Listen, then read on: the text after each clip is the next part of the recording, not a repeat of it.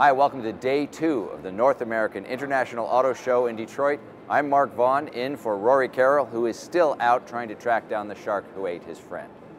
First up here at Detroit on day 2 is Audi, which presented the fabulously fast RS7. And for crossover fans, there's the SQ5 with a supercharged V6 and 354 horsepower. Volkswagen previewed a new 7-passenger SUV with the Cross Blue concept. When it hits the streets next year, the SUV will use the Passat's platform and be built in Tennessee. It will replace the Rutan. Thank God. Toyota and Honda both showed concepts aimed at getting the all-important younger buyer.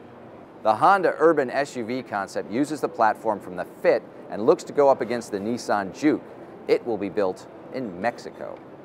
And the long-in-the-tooth Corolla is ready for a makeover, and the Furia concept shows the next generation of Toyota's small sedan will gain some attitude.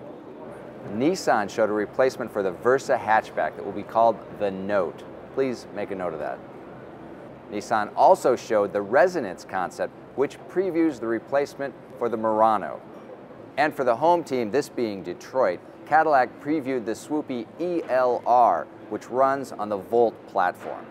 Hot on the heels of the Chevy Silverado launch, Ford showed some interesting stuff about the F-150, lightening the structure up, but still maintaining those manly proportions buyers love. If you're going to make the journey down to Cobo Hall yourself, be sure and check out the Corvette Stingray. We got to see the C7, 6, 5, 4, 3, 2, and 1, but those are all going away when the public days open. We are sorry, we apologize. Actually, Chevrolet should apologize. But seeing the C7 here in Detroit is really cool. That's the news from Detroit for the second day of the auto show. For more details, be sure and check out Autoweek.com. In fact, even if you don't want more details, please check out Autoweek.com. Click on all the links you find there. We appreciate it. For Autoweek and Autoweek.com, this is Mark Vaughn.